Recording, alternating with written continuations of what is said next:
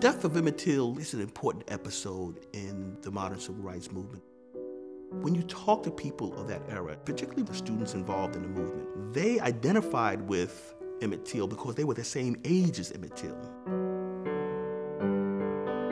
So when they were 13 and 14, when Emmett Till was killed, they're 17, 18, and 19, in the 1960s. In terms of galvanizing their energies and in terms of motivation, they were motivated by that identification with Emmett Till.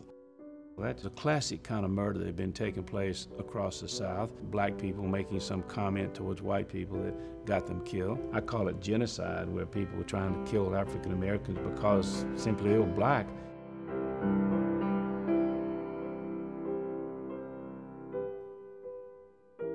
You could see how badly mutilated his body and his face was, how that disfigures him in a way that shocks this nation and shocks the sensitivity of a generation of activists that are going to have an important impact on the trajectory of the civil rights movement. Nobody had been brought to justice for killing them, even though back then there was a trial. And at that particular time, nobody was convicted.